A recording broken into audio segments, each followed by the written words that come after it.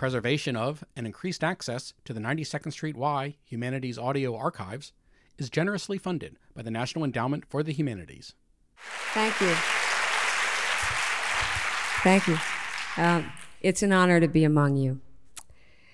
Gloria Steinem, saint, goddess, icon, she doesn't like that one, missionary, inspiration, orator, activist, feminist, legend. All words apply. She's been a public figure and touched our lives and hearts for a quarter of a century. Her biographer, Carolyn Heilbrunn, in the recent The Education of a Woman, The Life of Gloria Steinem, renders her as a paradoxical image, both glamorous and radical. Steinem herself has written that the word radical means to get to the root of things. She succeeds then in being both the cat's pajama tops and bottoms. She is American history in her own time, having touched aspects as far-ranging as Cesar Chavez, the Playboy Bunny Club, the Civil Rights Movement, and Mike Nichols. She has a way with words. We all remember her remark on turning 40, "This is what 40 looks like." It was repeated at 50, "This is what 50 looks like."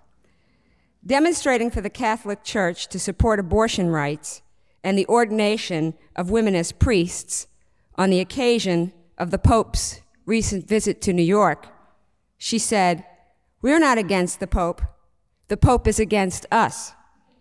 We will live to see the day that St. Patrick's Cathedral is a child care center and the Pope is no longer a disgrace to the skirt he has on."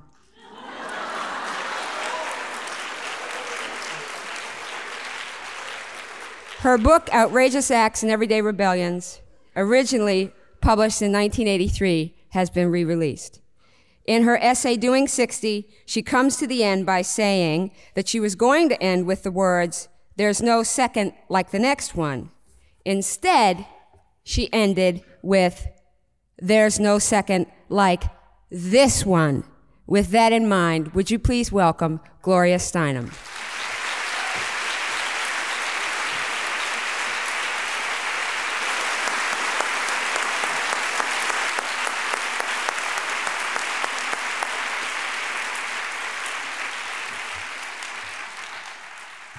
Gosh, what an introduction. I mean, I always knew I wanted to live to 100, but it's gonna take me to 100 to live up to your... Now, your humility has also been well recorded, and your grace. So, Outrageous Acts and Everyday Rebellions is in the bookstores now, and you said you wrote there's new notes, a new beginning? Yes, I wrote another preface for it. It came out first 12 years ago, and surprisingly stayed in print. My publisher had made very clear to me that the average life of a hardcover book is something between milk and eggs. So we were all surprised. But since it's still around, I thought it needed some updating. Mm-hmm. And I'm hoping that tonight we can talk a little bit about updating in general. We're in a difficult time, an interesting time. Things are moving. You said that a movement is only composed of people moving. You think we're moving? I do think we're moving, but it's as if there's a dissonance somehow. I mean, people are moving at the bottom 80%, but some of the top 20% is moving the other way. So there's this terrific friction as we go like this, and it's quite frightening, I think. The public opinion polls on issues are quite good, but because, I mean, in part because only half of us are registered to vote, and only 39%, I think, of those who are registered to vote actually vote. This very small percentage has disproportionate influence, and since the ultra-right wing votes like 90% of its membership, then they end up, going the other way and dragging the 80% with them. But I remember seeing you right after the Republican Congress victory, and a lot of people were kind of down in the dumps. And I remember very clearly that you were the first person who had an idea of what to do, because sort of when I saw you after that, you just immediately were talking about getting people to vote. How's that going?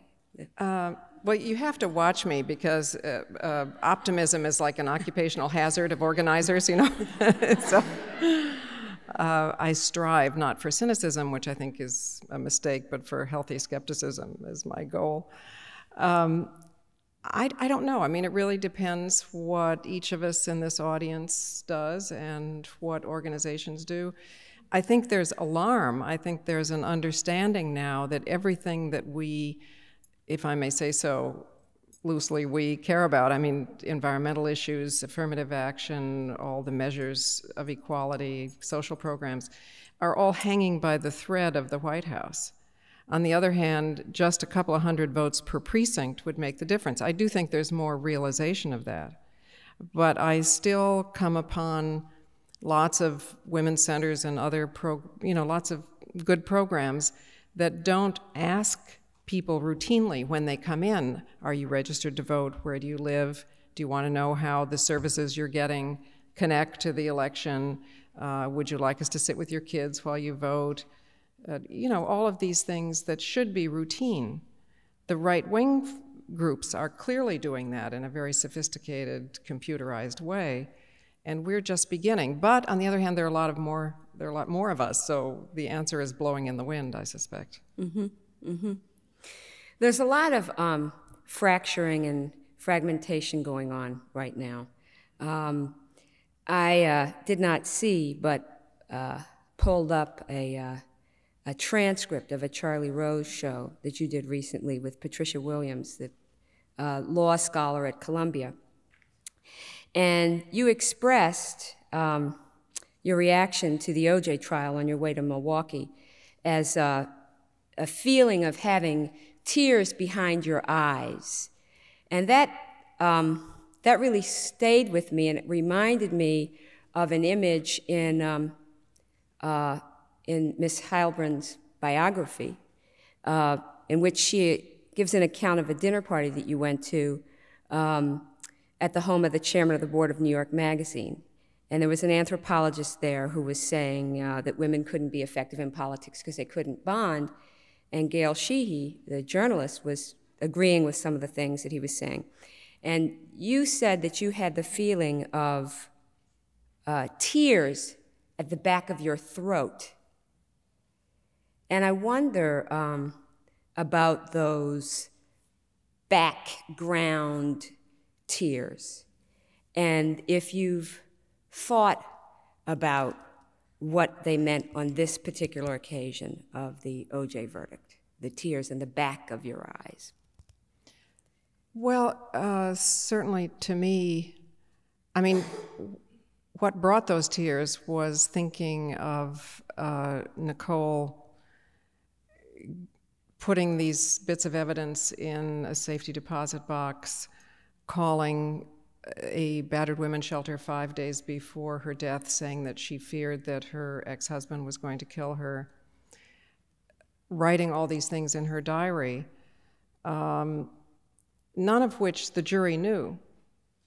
So, the jury really only was told about the 1987 incident, so I don't mean to say that I am blaming the jury, nor do I think that the experiences with the LAPD should be forgotten. In fact, one of my frustrations was that though the racial bias within the LAPD was being talked about, other things were not. For instance, I remember that Maxine Waters, the congresswoman from California, when she was still, I think, in the state legislature, had to get a piece of legislation passed to keep the LAPD from strip searching women who had been stopped for speeding. Mm-hmm. No, so, and I'm not trying to indict the whole LAPD either, because I have found in my life that, you know, the best and the worst folks are police officers, and some of the police officers are a lot better than the intellectuals with a lot more money who are criticizing them, you know. But it just seemed so unfair totally. But what rescued me, it's interesting you talk about those two times, because the first time was much harder than the second. That was many years apart, and the sitting there and listening to that anthropologist, who was Lionel Tiger, I never let a chance to name the bad guy go. I was trying to hide that, but the difference between that time and years later now is that now I have an outlet for my rage and anger, because I can go out and talk to people and listen to people, and it becomes like an energy cell. I think anger is only a problem when you keep it inward and it turns to bitterness and depression. But as because I've been on a little book tour, so I've been in about, 7 or 8 cities since then, and I notice amazing things. People are actually using this as an occasion to talk to each other, to tell what their experiences with police have been and why they didn't trust the police evidence, and what their experiences with violence in their own families or their neighbors have been. And if we can do that, we can turn this mythic, horrendous event, which, because it's unresolved, is going to be this blank screen on which we project our own worst fears in any case, we can turn it into something that's positive. Now, for me, you are a rare individual, because you managed to combine the women's movement with the consciousness of civil rights. So I would say that this seemingly new quest of finding ways to talk about race and gender at the same time is something that's certainly not foreign to you. How are you working with the complexity of the O.J. Simpson myth in terms of race and gender? Well, I'm listening. I mean, audiences, as I'm sure we'll see in a few minutes, are incredibly smart. And I think that, combined with trying to use the case to look at to shed light on unpublicized cases, has made me see, or helped me see, the connections. For instance, I would say that what African American women, and as we now say European American women, share is a desire, is the socialization to support our men. So when we look at this case, we have to remember cases in which there were white women on the jury and white defendants. Mm-hmm. For instance, there was a case in South Carolina that the opinion came down just at the time of the Rodney King verdict.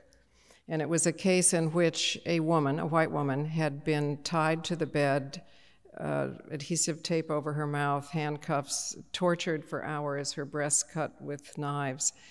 The husband, also white, had videotaped the whole thing, and she escaped and brought charges, and the videotape was shown to the jury, and the jury, which included 8 women, I think they were all white, exonerated him and said that obviously she must have just been into rough sex, and he needed help.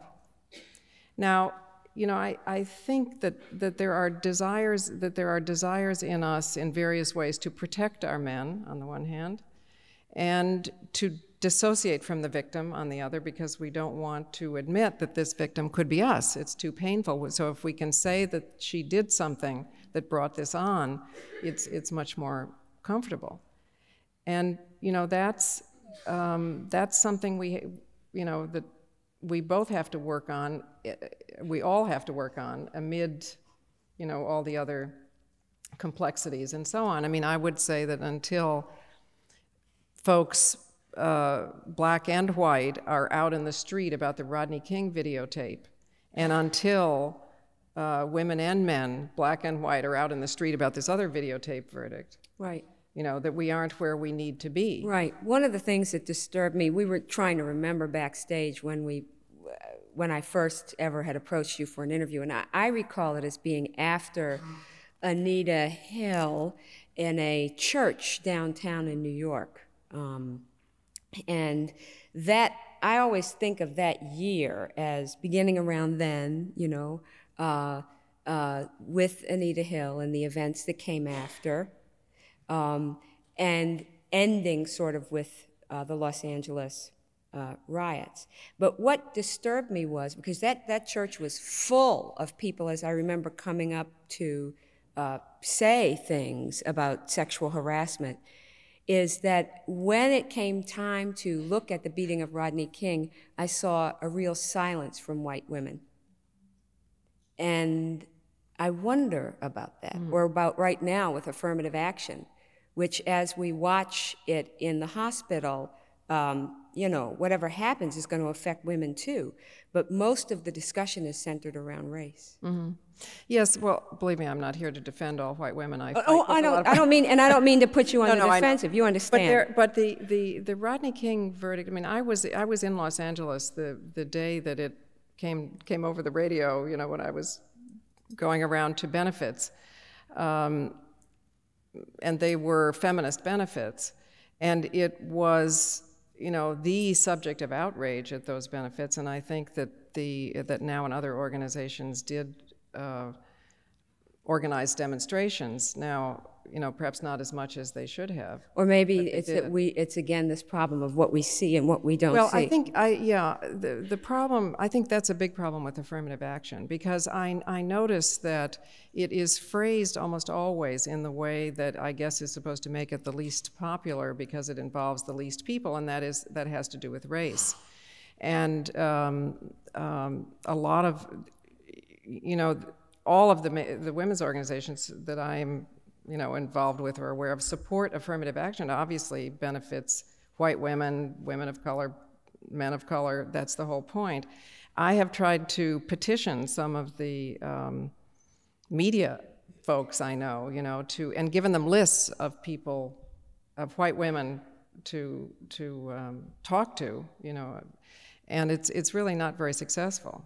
So I think that that's more true with affirmative action, though I have a sense with Rodney King there weren't enough white people out in the street, probably. Mm-hmm. Mm-hmm. Well, you know, one of the things I wonder about with these issues is that and you would know this. I would want to be asking you this whether we're in front of people or not. What are the different ways that all of us can occupy public space about these issues? When I once talking to Lonnie Gannier, she pointed out to me that the problem with looking at the Rodney King event was that we were looking at it through the window of the justice system. This is similar with OJ, right? And that many of us were using it as an opportunity to talk about many, many social problems. But by squeezing them all into that window of the justice system, we were distorting them, because that window's not large enough to encompass these issues. Likewise with OJ. Every talk show is about where we are in race in America as a result of this verdict. And then we put on top of that the window of the media. So I wonder if you could give us some ideas of other places that we can explore these issues. Well, I think that as was the case with Anita Hill, what made it, I mean, there was one feeling in the country at the end of those hearings, and there was a different feeling a few months later. And that was because people had used it as an occasion to come forward and tell their own stories. So I think the way to get it out of this narrow little tiny window is to stop individualizing things and tell our own stories so we can see the shared themes of those stories, and we can get at group solutions. I think the most sinister thing that the media does is to individualize everything. which keeps us from being able to see group solutions. I think about this in terms of the accused. There was a film that was made about the Bedford rape case, more or less, which a woman was raped on a pool table. Do you remember this case? And then, do you all remember this? Yeah, and it was the model for this film with Jodie Foster, in which what was revolutionary, as a result of this case, was that someone from the DA's office came forward and prosecuted the bystanders, so that the principle that bystanders were also guilty if they didn't intervene, was established. Now, this script was sent to me, actually, before it was done, and it was this case of this one woman, and I said, but that isn't the way it happened. There's a rape case like this in every town in America every week. The only reason that this was different was because there was a women's center in Bedford, and the women's center of long standing had white women, black women, and Portuguese women as part of it. Now, it was important, especially there were Portuguese women, because the accused rapists were Portuguese, and they were saying that this was racist. Those women together marched through the main streets of Bedford every night, I think for a month, carrying lighted candles, before this case got any attention. And if you don't know that, you're going to sit there and wait for somebody from the DA's office to come and rescue you. And that isn't what happens. So, I think what we can do is say to each other, not have a symbolic argument about this little window of the OJ case, and say ferociously, I'm on one side, and ferociously, I'm on the other. But we can say why. Because the why are our own experiences. Right. The why is what happened that I know about with domestic violence, or what happened that I know about with the police and so on, or what happened, whatever. If we do that and understand there's no individual solution, there's only shared solutions, then I think we can get out of this tiny little window. What would be some of the forums where that could take place? Well, it takes place in offices, I notice. I mean, I was, the first place I went was in Minneapolis, I think, or one of the first places after the OJ verdict. And I went to the PBS station there, which is a very large one. And of course, talk fell to the OJ verdict. And they said that of their couple of hundred people who worked there, people were feeling very racially divided because of different responses to the verdict. So they actually, this may be an especially enlightened group, it's PBS after all, I don't know. But anyway, they actually called special meetings about it. And people got up and said why they felt the way they felt. And by 3 or 4 hours later, they understood each other better than they had before. So it can happen almost anywhere. It can happen in school, it can happen in our neighborhoods, but we have to make it happen. We have to not just, as I did the first time, let the tears in my throat stay there as a lump, but rather to take that and see what we can do with it. I think that working with that idea of the tears at the back of your throat and the tears at the back of your eyes, the one benefit I think about having that situation is that it allows you to have both vision and tears at the same time. In other words, the tears don't clutter your vision, and it also allows You're a poet. I didn't think of it that way. And also that allows you to speak. If it had been that the tears had kept you from speaking, put a lump in your throat, we'd be in a different situation, which is what makes you the remarkable individual. I think it's a problem for me, and I think a lot of women, that when we get angry, we cry. Does that happen to anybody else? And so because we don't want to cry, because it makes us feel vulnerable and stupid and silly and so on, then we suppress our anger. And this has always been a problem for me, but I met a woman in one of these smart, audiences or something who told me a great thing. She said that she's an executive and she has to use her anger, in a constructive way. So, but she cries. So now she gets angry with her colleagues and she cries and she talks through it. She says, you may think that I am sad because I'm crying, but I'm not.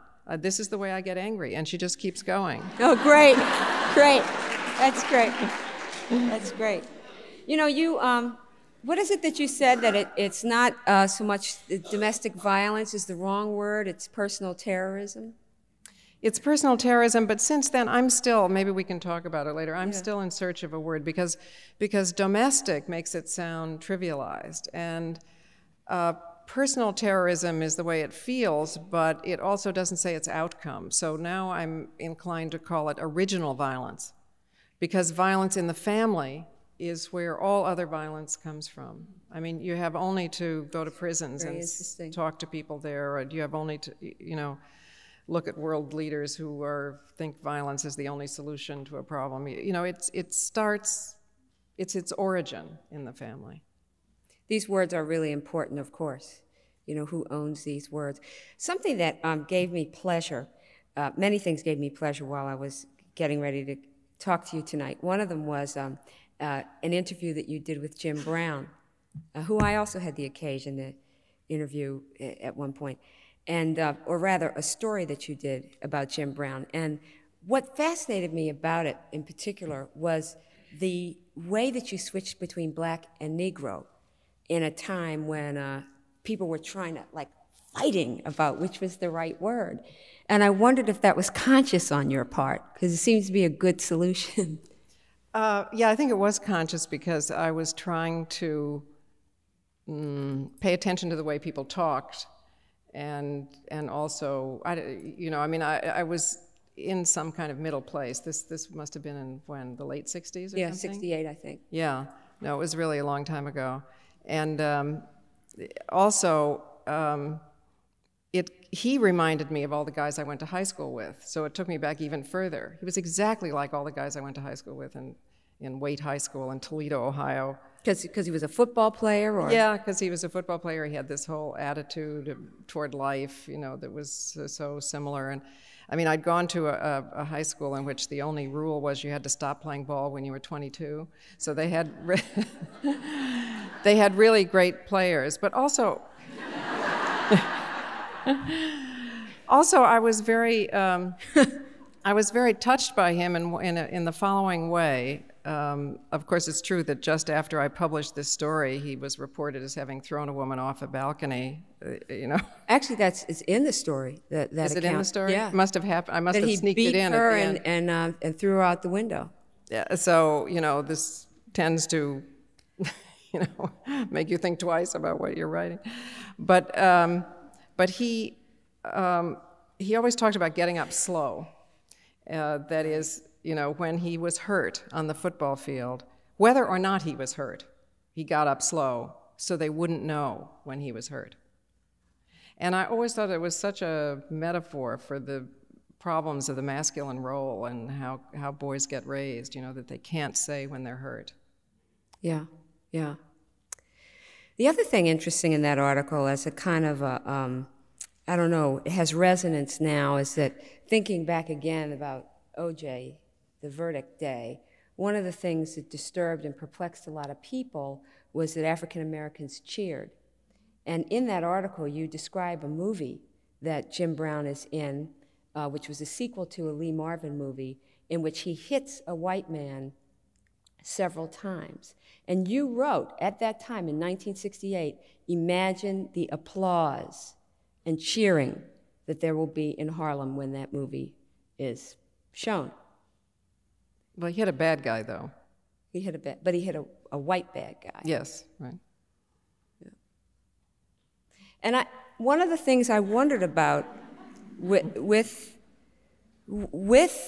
this event we've just been through is the element of surprise, like that particular surprise, the number of people who were surprised by that joy, and certainly many of us were very disturbed by it. Well, it was enormously disturbing, but it's disturbing also, I mean, the number of white guys, guilty white guys who have got off because of reasonable doubt is incredible. And if you start enumerating them and the number of people who cheered them, you know, you begin to feel slightly different about it, but then you have to add the very important element of the rareness of it. You know, that anybody black beats the system. Right. And I think that's one of the dangers of this trial, that it will cause people to think that defendants of color in general are treated better than they really are. I mean, he in no way represents what happens in the system to most people. And, you know, there's the backlash of that, I think, is worrisome. So it seems terribly important that we keep following the strands of that mythic story to other realities. In fact, I am hoping that some of these shows that have been on simply because of OJ will stay on and talk now about other cases that don't get publicity. For instance, I notice wandering around the country that people are very concerned, women are very concerned, white and black women are very concerned about the kids. Is he going to get custody of the kids? Setting aside the question of whether he, you know, committed the murders or not, which we're probably never going to know, he was violent towards their mother in many situations of which the children were well aware. Now, if we take that concern and look at other situations, we'll learn a lot. There were two cases, one recently, one in Illinois and one here in New York State, in which the father was convicted of killing the mother of his children and still got custody because the judge said that it didn't matter, you know. Right. I mean, you know, the combination of the idea that children are owned by their biological parent plus the whole bias of the courts in general, it isn't the laws at this moment, it's more the judges, I think. But, you know, we need to look at that. If we follow those strands, we can learn an enormous amount. But we can't forget. But we can't forget. No, yeah. we've got to use this. If we suppress it, if we say, oh, we can't talk about it because it will create racial tension in the office, or we can't talk about it because it will make me remember that I was battered. Right. You know, I mean, think about Hedda Nussbaum. Women didn't identify with Hedda Nussbaum to the degree that I personally would have hoped either, because it was easier to blame her than it was to admit that we could be her. Mm-hmm. One of the incidents you cite as, I guess, your politicization, although it seems to me you're pretty political all along, is covering an abortion hearing here in New York, for New York Magazine, I think it was. And and we all know, even from your way with words with regard to the Pope, that this has been an issue which is very important to you. I'm wondering how you're thinking about the complexity of feminists right now. Naomi Wolf has an article on abortion in this week's New Republic. And she seems to be calling for looking at abortion which gives room for sin and redemption. I just want to quote something from it. She says, imagine a democracy in which women would be valued so highly, in which there is no coerced sex without serious jail time, in which there are affordable, safe contraceptives available, in such a world in which the idea of gender as a barrier has become a dusty artifact. In that world, passionate feminists might well hold candlelight vigils at abortion clinics, standing shoulder to shoulder with the doctors who work there, commemorating and saying goodbye to the dead, meaning the dead fetuses. Work with that a little bit, the idea.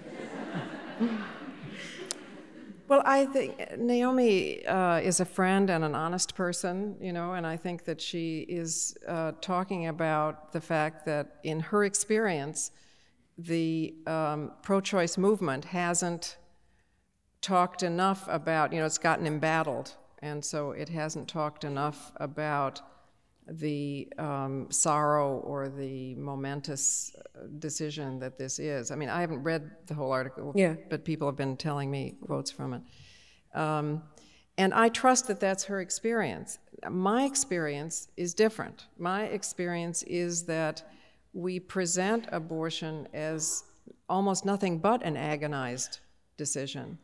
And when I see it presented on television, it is clearly as a way to indicate character. If somebody tries to get somebody else to have an abortion, it means that they're a bad person, or if somebody has an abortion or thinks about it, they sort of I mean, it's very agonized.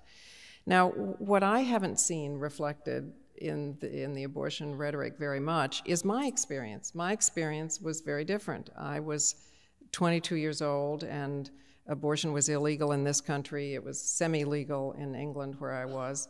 I went through, everything that, you can imagine, trying to find an abortion. This was before there was a feminist movement, so I spent a lot of years trying to make myself feel guilty, trying to make myself feel like I wanted to light a candle and,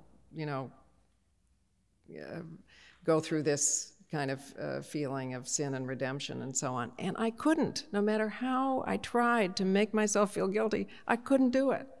It was the first time in my life that I had taken responsibility for my own life. And I don't see that reflected very much in the rhetoric either. I live across the street from a clinic where abortions were done. I think not anymore, but they were done. And I used to see women pulling up there in old battered cars and, coming out and going to the local liquor store and getting little bottles of champagne. The truth is that it's every experience depending on what we come to it with, to what we invest it with. And I agree that we should cherish them all and allow for them all and honor them all. But I don't agree that, in my experience, I'm only speaking for myself, that the pro-choice movement has presented it as less serious as a decision than it really is. I mean, it's the pro-choice movement that has provided women with counselors to go through the process with them, and all of the sensitivity that is now imitated in other procedures. And yet there is some resonance, again, her idea of redemption, of looking for atonement. She uses that word. Only if we uphold abortion rights within a matrix of individual conscience, atonement, and responsibility, right? It kind of blends in with also the beginning of last week, which I spent with Susan Faludi at the Million Man March, right? This idea of atonement. I don't think that Naomi Wolf's idea of retrieving some kind of moral high ground is exclusive. I think something's going on. I wonder if you're experiencing that. Well, I don't feel like we need to retain the moral high ground. I mean, I think, we're talking about protecting people's choice and individuality and complexity. That's what choice means, so it seems to me, in and of itself, more respectful of other people to protect their choice. I mean, we would go, and the women's movement certainly has gone to the same length to protect women from being coerced into an abortion. Or, that's what all the protests in China were about, because women there are coerced into abortion. And the first effort of the reproductive freedom movement, was to keep women, most of these cases were in California as it happened, women from being sterilized without their knowledge or without their proper consent. So, the abortion became the focal point of the movement, not because it was, but because the right wing focused on it, as they made it the focal point. But I suppose all of this is contained, actually, talking about populist wisdom, in the first comment, or anyway, the first most memorable comment I ever heard, which came from an old Irish woman taxi driver in Boston who was listening to Flo Kennedy, because we were lecturing together. So she was listening, and Flo Kennedy had just written a book called Abortion Rap. So Flo and I were sitting in the back seat of her taxi discussing her book, and this old woman turned around to us and said, you know, if men could get pregnant, abortion would be a sacrament. Right. So, so maybe we need we need more ceremonies. You know, we need ceremonies for divorce as well as for marriage, and we need ceremonies that honor all the different occasions in our lives. We probably do need a ceremony for abortion, but we, how shall I say? I sense from this book and this article and her last book that Naomi is in an understandable place. Forgive me, Naomi, if I'm wrong about this, but anyway, which is that thinking if you just say it right, people will like you. And actually, that's not true, but I'm glad that younger women or people with energy think that, you know, because it keeps us, you know, feisty and trying new solutions. But it isn't a public relations movement. It is a revolution. And, wow. You know, not everybody is going to like what we say. Wow.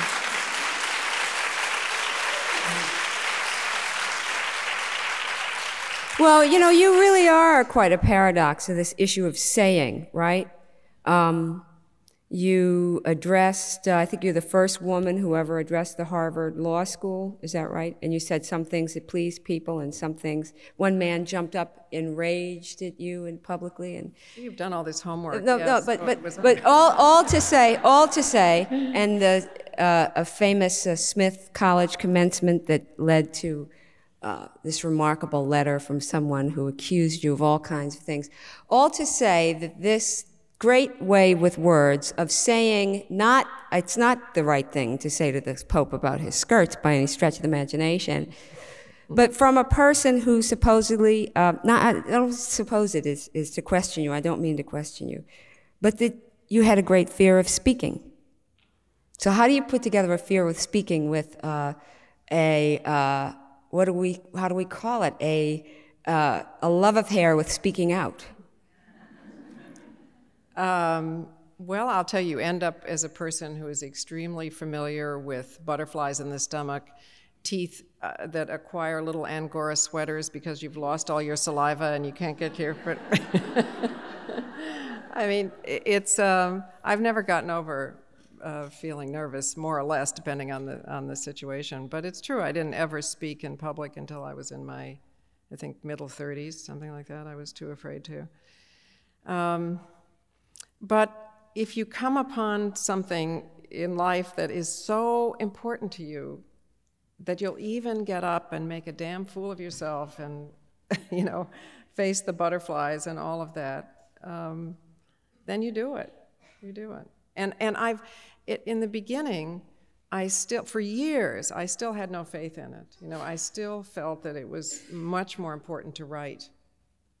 I mean, that was serious, you know, writing things on paper. Speaking was just, you know, second class somehow. But I've learned that that is not true. It's absolutely not true, because no matter what it is that you read, you're by yourself when you read it.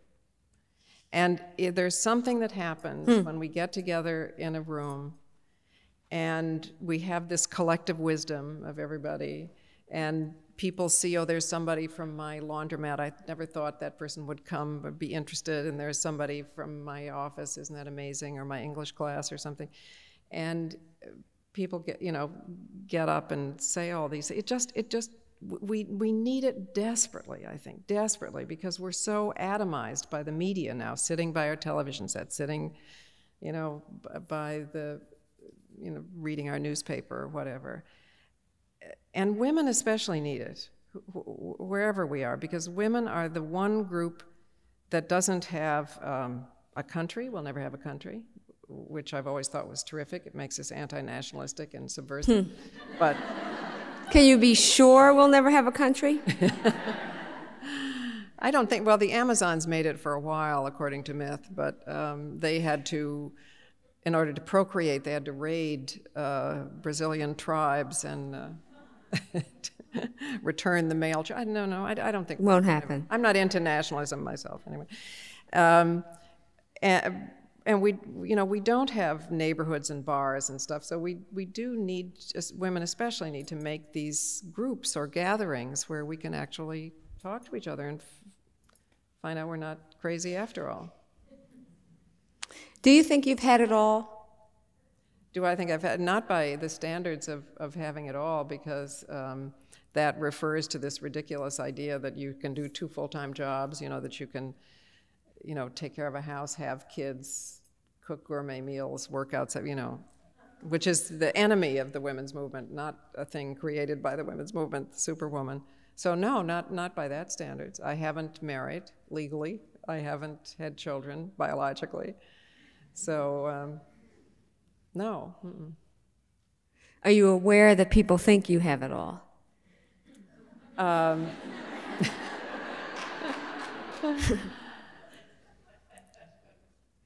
don't know. That's a good question. What does all mean in that case? Well, I guess it means, I was thinking about that. And in the lists of having it all, like sort of in the reviews of the biography, it's actually listing men.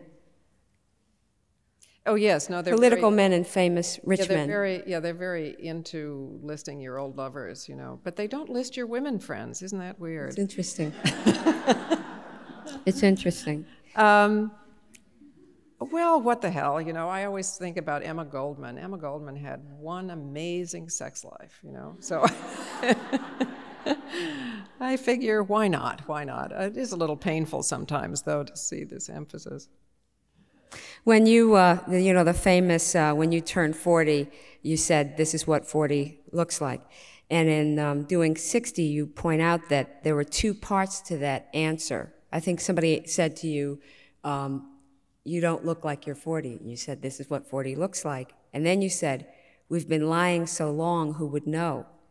And you point out that they cut that out of it. What's the price of our lying as women? Well, I lied for a couple of years myself, before I could be, that's why I became publicly 40, And, and I sort of got into it because, I don't know, it was certainly my own doing, but my sister has 6 kids, and she had told all 6 kids that we were each 2 years younger than we were. It's a long story, but anyway. So I had lied for a while, and I felt awful. I mean, just this one thing made me feel like such a jerk, that somebody was going to find out that my passports, it was awful. So I wouldn't want to pay that price again. Now, I realize that some women have to pay that price because they're in jobs, where they would be let go if people knew, whatever. But I think we should make every effort not to have to. And then the other price, of course, is that people, all of us, don't know what ages really look like. We really think, it's great. I was watching just before I came Julie Andrews on television because she's about to open, in Victoria. She's 60 years old, and she says she's 60 years old. She looks fan-fucking-tastic, and she sings. So, we would have been denied knowing that a few years ago. It's like any kind of coming out. It's like coming out as a lesbian, or coming out as a gay man, or coming out as a person of color who doesn't look like they're a person of color. I don't know what, But it's you not only reward yourself with kind of relaxing and saying I'm okay as I am, but you end up rewarding everybody around you. Is there anything to be gained from lying? To be gained from lying, I think, is mostly external reward, like jobs and, the lover who thinks you're his age and you're really not, stuff like that. But I notice in me, though, that because I used to lie about my age just totally, but I was making myself older, because I've been this big since I was about 9. You know, I was working as a dancer, and in makeup, you know, you can look older. So I was making myself 3, 4, 5, 6, 8 years older in order to get jobs. That didn't hurt so much because I was putting something over on them in a way that I wasn't giving in to a negative stereotype.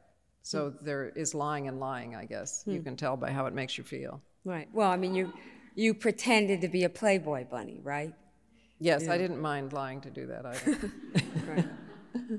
You know, I'm going to ask you one more question, and then let's hear what the audience wants to know. Given the times we're in, I thought that, you know, tonight I'd ask you some things that I thought were tough, you know, which I tried to do. And another thing I came upon that I wanted to talk with you about is some of the things you learned when you were in India.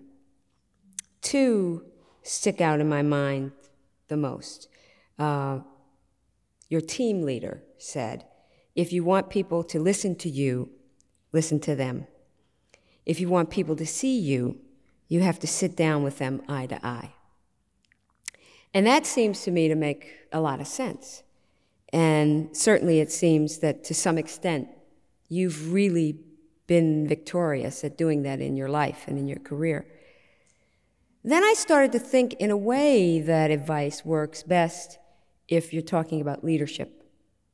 What happens for the person who is not in leadership, who would like to talk to President Clinton, but wouldn't be able to hear Mr. Clinton because Mr. Clinton is not going to talk to him, or a person who would like to see the halls of power in order to be seen in the halls of power, but would never be admitted? How do we work with that? Well, first of all, you kind of have to not assume that the negative is true, because then you're just defeated before you start. So no matter how unlikely it is that President Clinton is going to listen to this hypothetical guy. Did I say a man? I don't know. Yeah, you said him, but it doesn't matter, or her, whoever. I was thinking about the march, I guess, to some extent, but a disenfranchised person. You can strategize on how you might force this person in power to listen to you. For instance, I remember that Ralph Nader's mom, who is just as terrific as you might imagine Ralph Nader's mom to be, was living in a Connecticut town where there had been a flood. And so the local congressperson had come to say, I'm sorry, and pat people on the head. And she was completely unknown, and so was Ralph Nader at that point. But anyway, so he was shaking hands, and she shook his hand, and she wouldn't let go. And she said, we need a dam. And he said, oh, well, thank you very much. You know, I'm so, and he tried to go, and she kept holding on to his hand. She said, you don't understand. We need a dam. So, you know, you can try to think of ways, you know, to get to this person, however unlikely it may be. But again, I would say there's not really an individual solution to most anything. There's a group solution. So what you need to do is to get together with other folks who have the same message, and then try to figure out a strategic way of getting through. And what organizers do, actually, I mean, what I do, what lots of organizers and movements do, really, is to try to figure out some weird, imaginative, crazy way to get attention. I mean, we used to go with the farm workers. We used to go to supermarkets, and we were boycotting grapes and lettuce and all this stuff, right? So we used to get 20 people, fill our carts with everything you can possibly imagine, go to the cashier, and then say, are these Union grapes? No? Oh, I'm so sorry, I can't. You know, we'd leave all of our carts, 20 carts, completely. We drove people up the wall, you know, and nobody knew who we were, but they sort of got the message about the grapes, and eventually the grape shipments to the East Coast stopped, not just because of that, but because of many other things. So it's the fun of it, the excitement of it, is to try to, some people call it social jujitsu, you know, to try to figure out how to use the strength of the system against the system, and to try to get attention. But I would say it must be done with empathy. You know, you have to, if you're not going to polarize people, you have to try to put yourself in the other person's shoes. Which, even those in power. Even those in power. Can you give us an example of how you've done that? Well, I was thinking of Ralph Nader's mom at the time, because, you know, she didn't do anything damaging or harmful when she did that. Well, by the time we get through I'll think of some more examples. Yes, because you're right. Only examples mean anything. Generalities don't mean anything. No, but you gave us 2 great examples. So should we take some questions? Okay. And some answers? And some answers? And some organizing announcements? Oh, good. We're getting some lights up, which is great. There's not mics, so please speak loudly, and I'll repeat your questions if we need to. You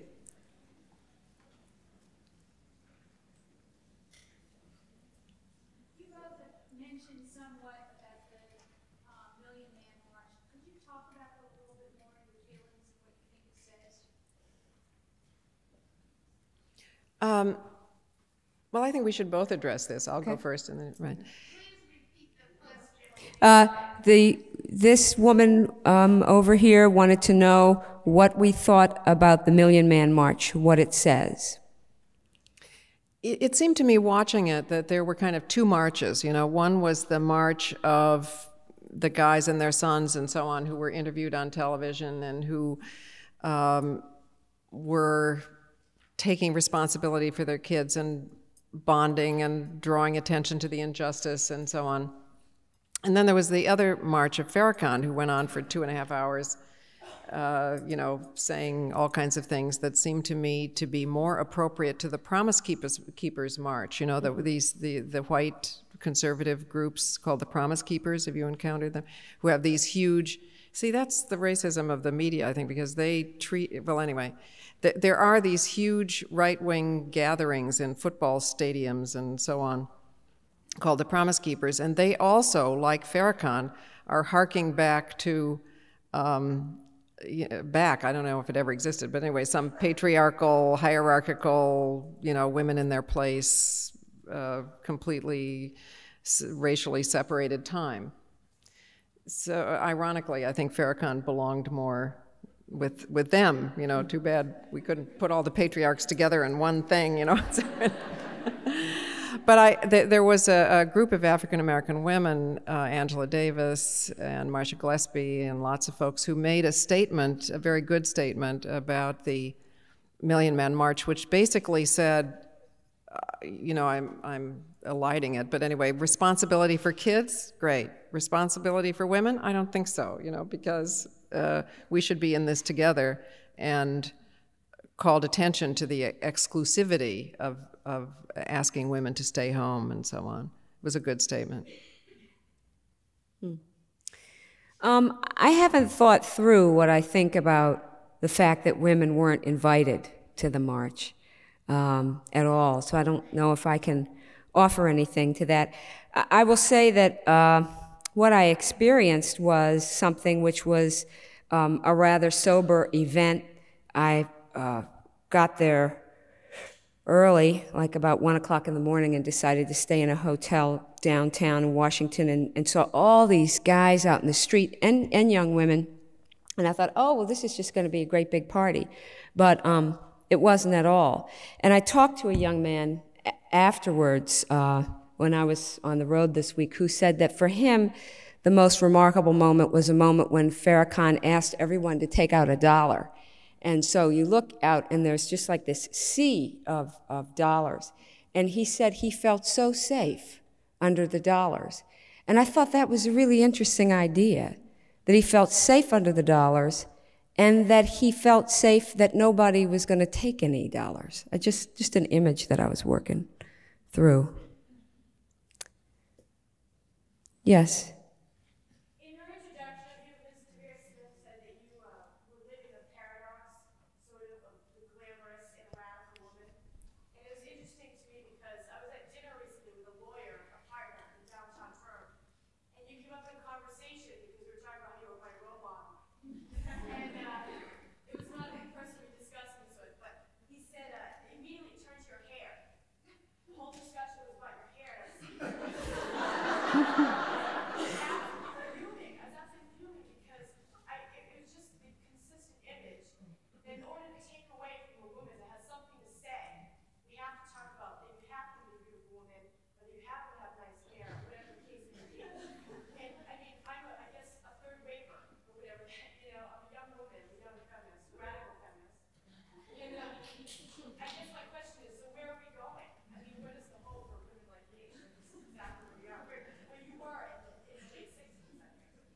Well, there's plenty of hope, and it gives me hope just to hear you. But I would comment on his hair.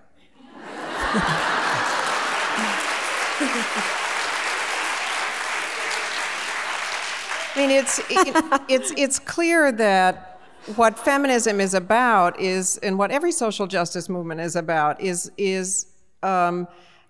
giving us the power to decide. It sort of matters less what we decide than that we have the power to decide. So the idea that there's a contradiction, never made a lot of sense to me, really, and unless you're wearing high heels when you may have to run for the bus or something like that. I mean, then you're impeding yourself, but we should be able to do whatever we fucking well please and wear what we want and do what we want. That's the whole idea. So, there is no, I never felt really that kind of contradiction. But it is helpful, maybe this is reverse empathy that we were looking for here. It is helpful just to do to them what they're doing for you, to you. I remember sitting on a television show once, and this guy was saying, well, how can you possibly be a feminist? I had on jeans, I think. He said, I don't know what I had on, but pants. He said, look at these tight clothes you're wearing. And I said to him, stand up, and he stood up. And I said, well, your pants are tighter than mine, and I would think that it was... I mean, reversal is a great device. But also don't worry too much about the people who disagree. I say this only, I don't mean it quite that way, but here's what I mean. I don't know about you, but I find in myself the tendency, when I go into a room, there could be 100 people over here who want to move forward and are full of energy and want to work on something. Then there are 10 people over here who are saying, oh, that's ridiculous, don't do it. So I will go over and try to convince the 10. So I'm trying to remind myself not to try to convince the 10, but to work with the 100 who already want to move forward. Mm-hmm. Yes? What do you think can be done to heal the breach between African Americans and Jews? And do you think that women have any special role to play in that? Want to repeat? Yes. What can be done to bridge the gap between African Americans and Jews, and do women have a role to play in that?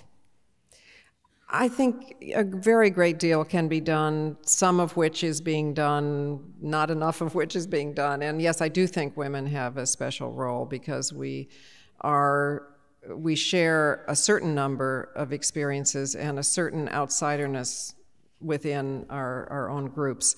So I'm happy to see that there are some groups of women, African American women and Jewish women, who meet together regularly and talk to each other and create this kind of bridge.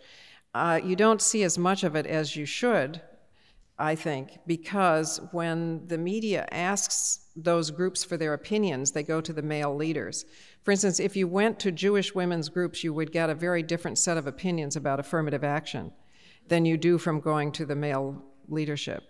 But that usually is not done. And similarly, you don't see many outside of Congress and elected leaders. You don't see too many African American women either. So we need to highlight our spokespeople and get them out there, and we need to consciously go and talk to each other.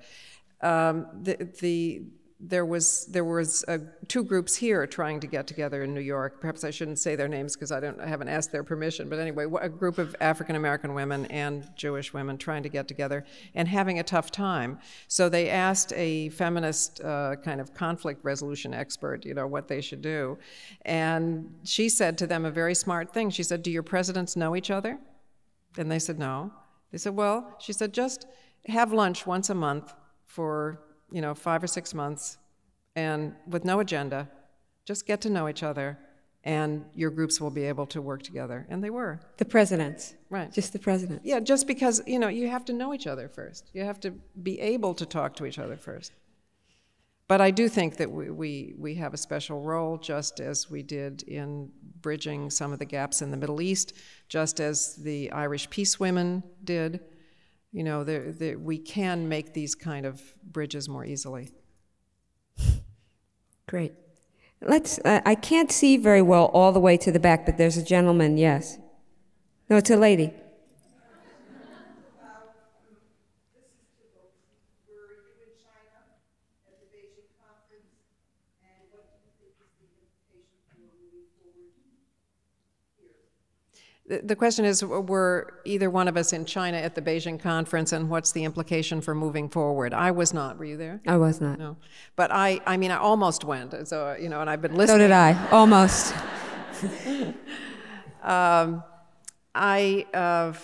I didn't go in a rare burst of maturity because I suddenly dawned on me that I should do what I could uniquely do, and there were lots of other people there, and, I could run. But I do think that we have seen now over the long haul from 75 to now the gradual painful birth of an international women's movement with pretty good, not good enough, but pretty good connections with each other over the heads and under the noses of governments.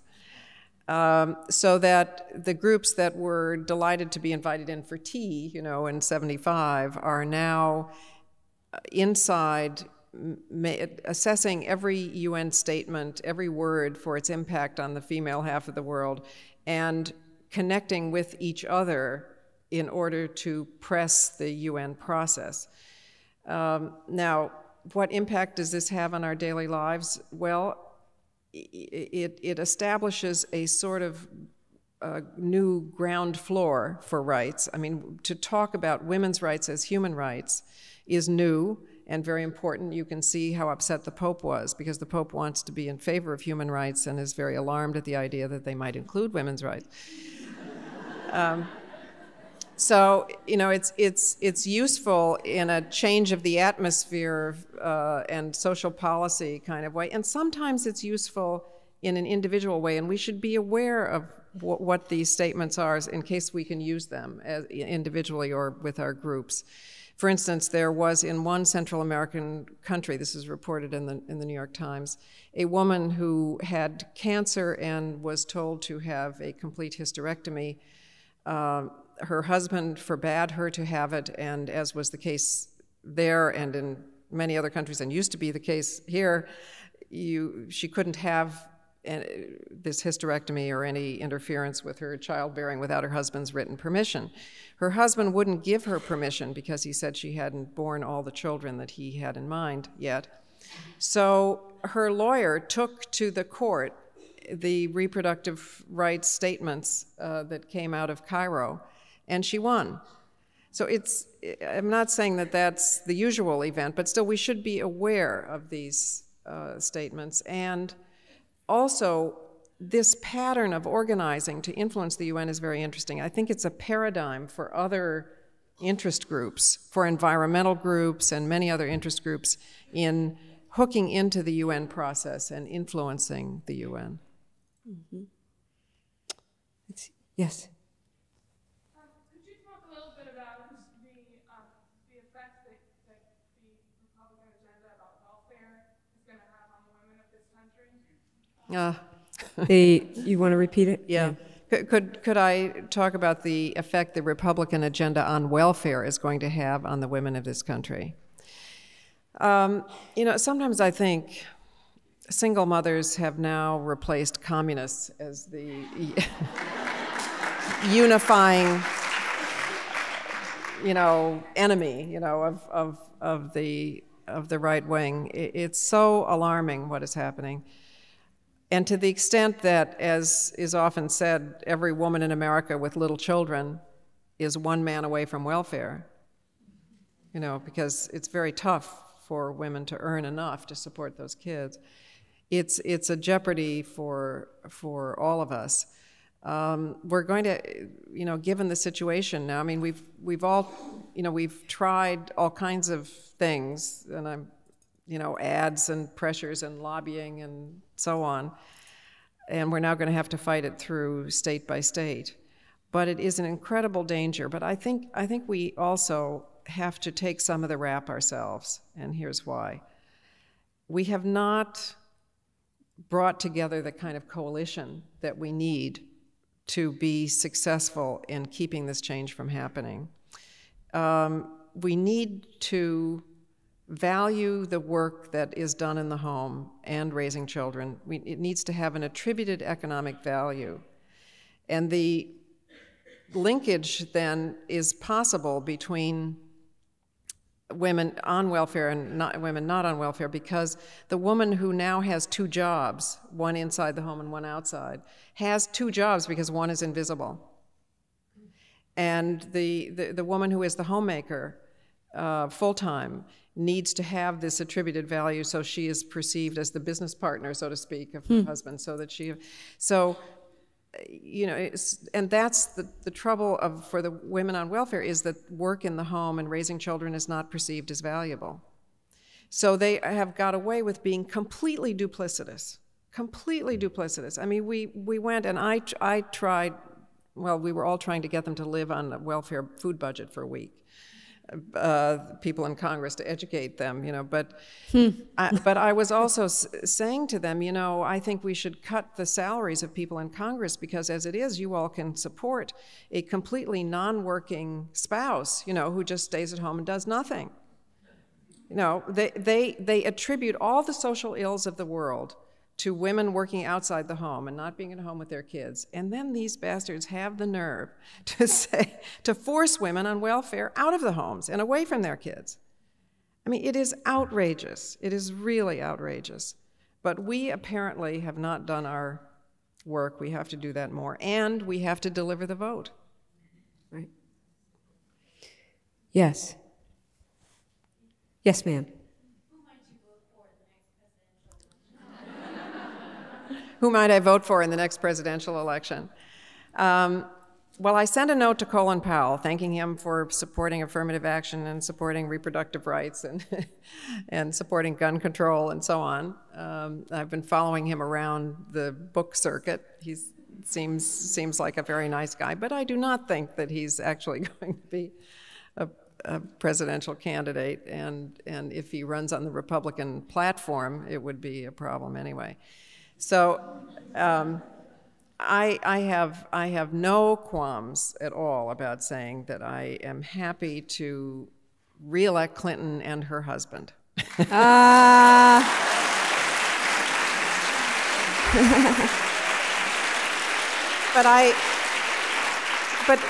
let me just tell you why, because I think that we get sucked into you know, feeling that politicians are all alike, and you know, our vote doesn't matter, and all this. So I'll give you an example.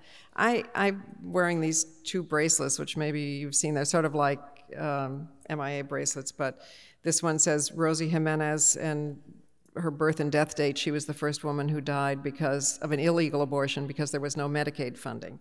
And this one is for Becky Bell, who was the first woman who died of an illegal abortion because there was parental consent, right? Now, before the last presidential election, I was wearing a third bracelet that said, one woman dies every 3 minutes internationally because of our Mexico City policy, which said, as you remember, that you couldn't even talk about abortion if you got any US foreign aid. When Clinton was elected, I could take off that third bracelet. That meant everything to me. I was happy to campaign and vote and give money. It was worth it just for that one thing. And there have been other things that would have made it worth it as well. So,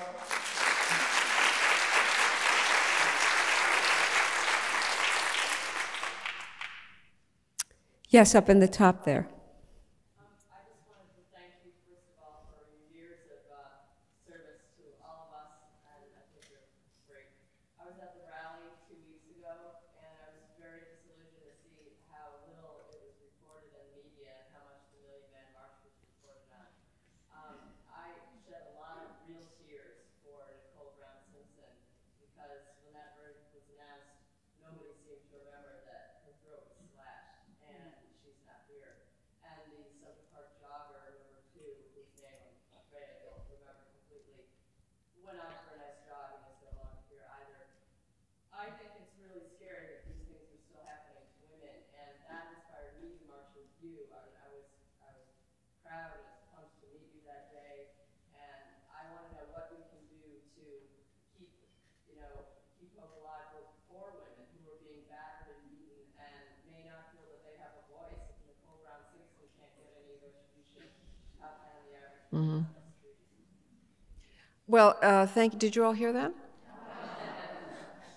If Nicole Brown Simpson cannot get any retribution, how can the average woman on the street? That's a crude summing up of what she said. Yeah, and she was also saying that she came to the rally about the Pope, right.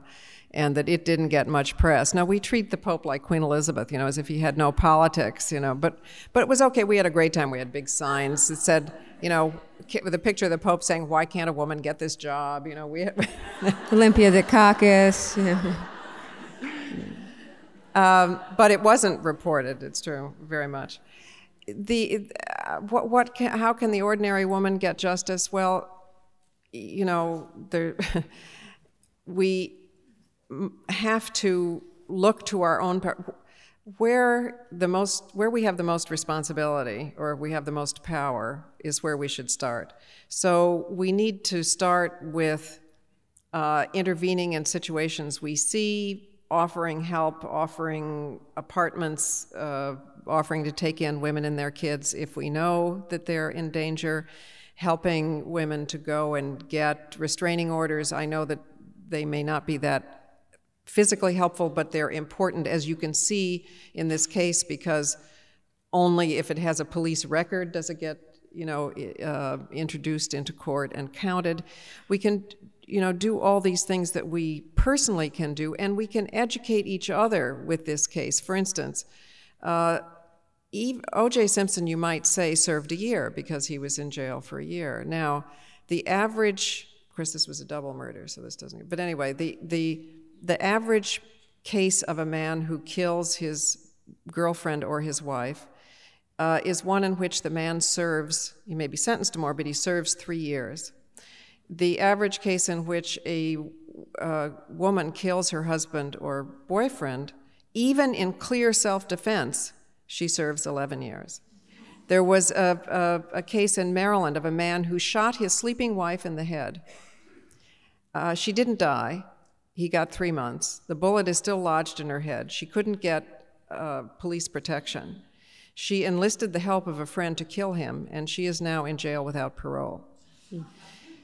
The battery of this kind is the single greatest cause of injury for all women, and there don't seem to be racial or ethnic differentials, really. I mean, there may be some, but it's the single greatest cause for all women. So if we tell each other that, if we speak out about it, if we offer protection in the cases in which we know, if we get out because we learn from this and other cases that it does escalate, that then we'll feel empowered. We feel most disempowered when we're saying, what can they do? Did your relationship with Denise Brown help politicize her? No, I had nothing to do with that. She was already, I met Denise Brown, the sister of Nicole, some months after the murder. She was already very active going around to battered women's shelters. Way in the back there, in the middle, yes.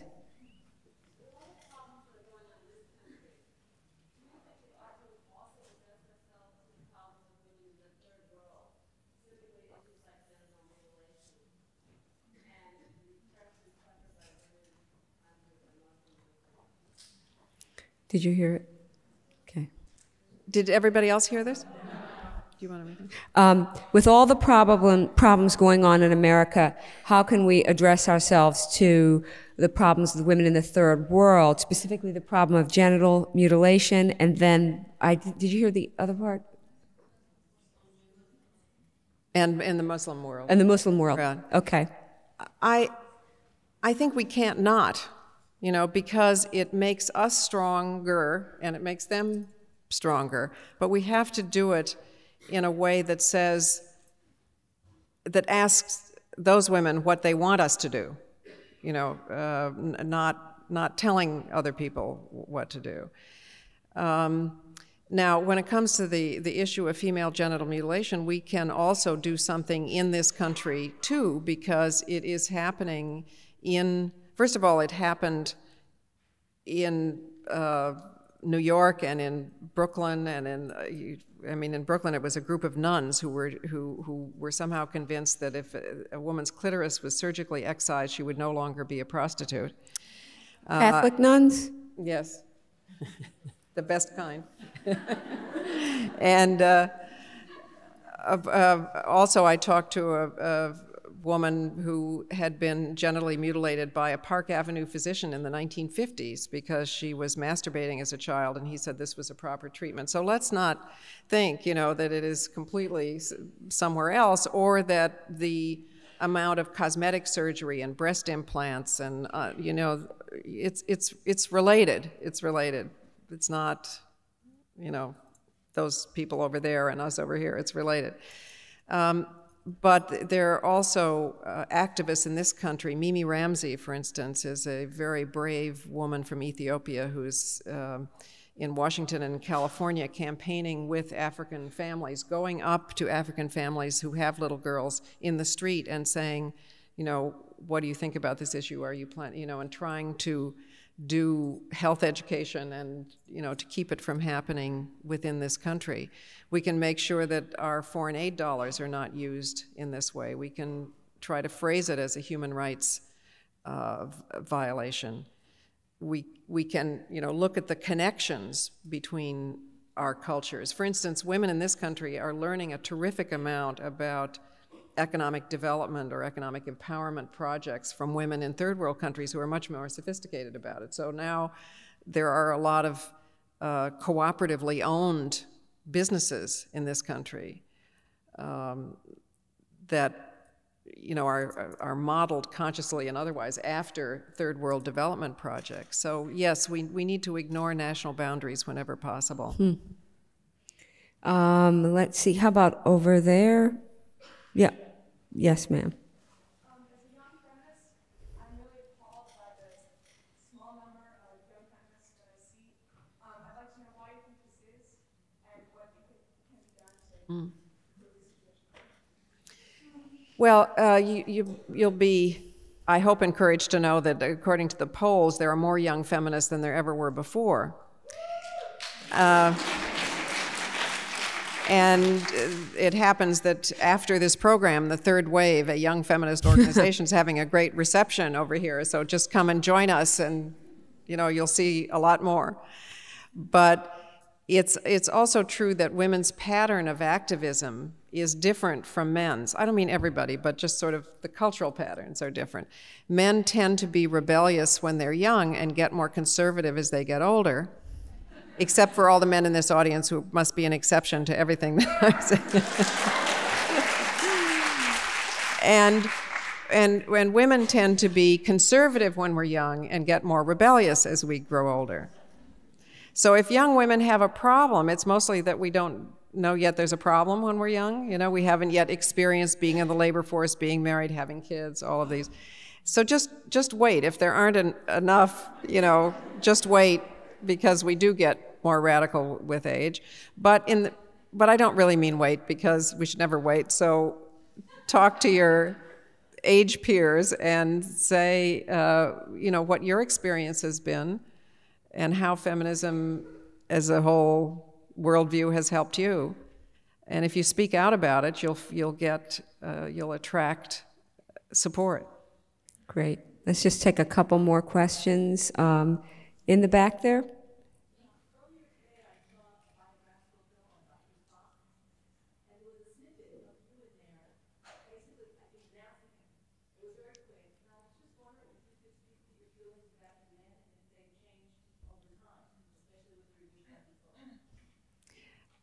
This woman is saying that she saw a film about Dr. Spock, and there was a snippet of me denouncing him, just very quick. And how do I feel about him now, especially his?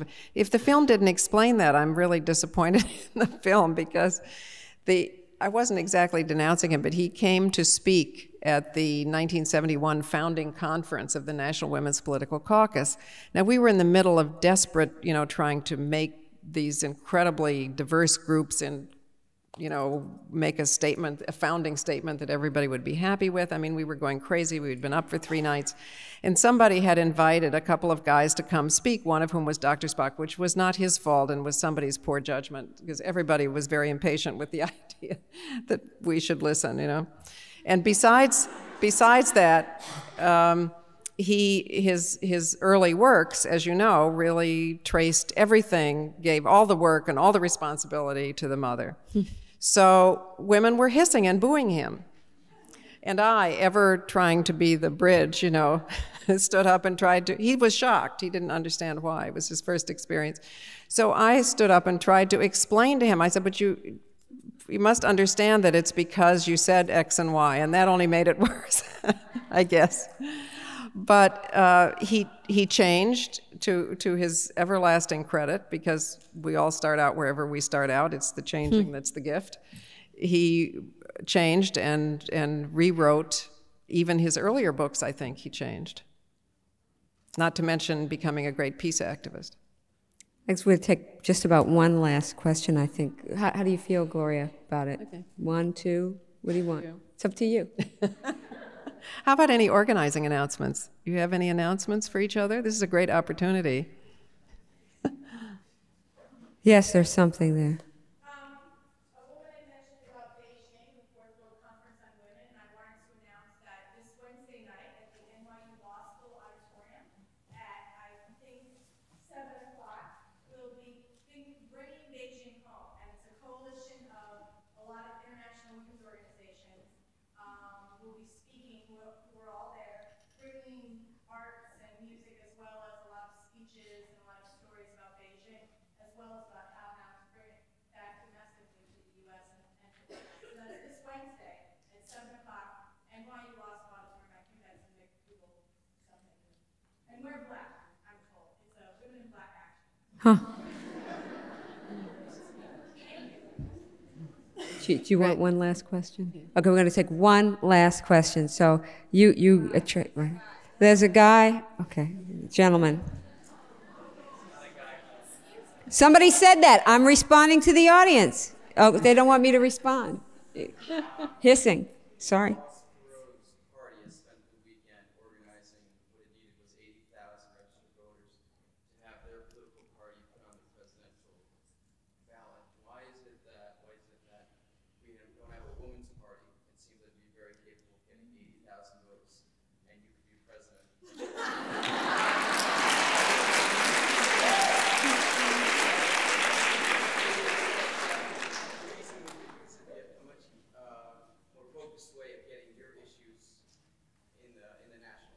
Mm-hmm. You want to repeat that? Yes, this gentleman was suggesting that there be a women's party and that Gloria could be president, which as early as 1971, Newsweek felt that too, that you should run for office. They did. Yes, because he's citing that Ross Perot got 80,000 signatures or whatever was necessary to put a line on the ballot. And why don't women do this? Well, I think that we have done it to some extent. I mean, for instance, Shirley Chisholm was a very important candidate for whom I ran as a delegate and who kind of helped to take the white male-only sign off the White House, you know. But that was a symbolic educational candidacy. I think in practical terms right now, there is a conviction that it would only help Dole or whoever the Republican candidate might be get elected, and nobody wants to do that. As for being president, it's true that you know, I used to say, oh, you know, no, and then Reagan and Bush came along and removed all sense of humility I might ever want.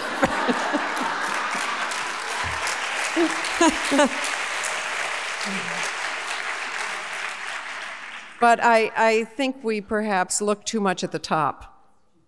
You know, because real change comes from the bottom up. You build it like a house, you know. And what we need up there is somebody who just won't say no. And I think Clinton is actually better than we deserve, considering that how little we participate. We're the least participatory democracy in the world. So I would rather devote myself, and that's what I'm going to do, you know, until the election, to going around and trying to be helpful in terms of registering voters and getting people out to vote, and saying, you know, all self-respecting folks have to, I hope everybody here is registered. You know, we should have had registration forms here. Well, they'll register now. And although I think that in some ways I too have been guilty of perhaps giving the impression that too much would happen as a result of the vote. So now I just say, the politicians won't even come and lie to you if you're not registered. I mean, you know, you won't count at all.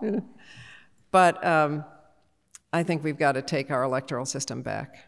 It's ours.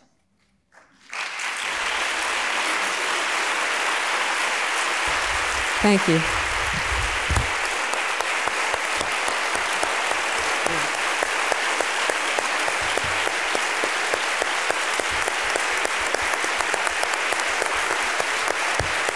Thanks for listening.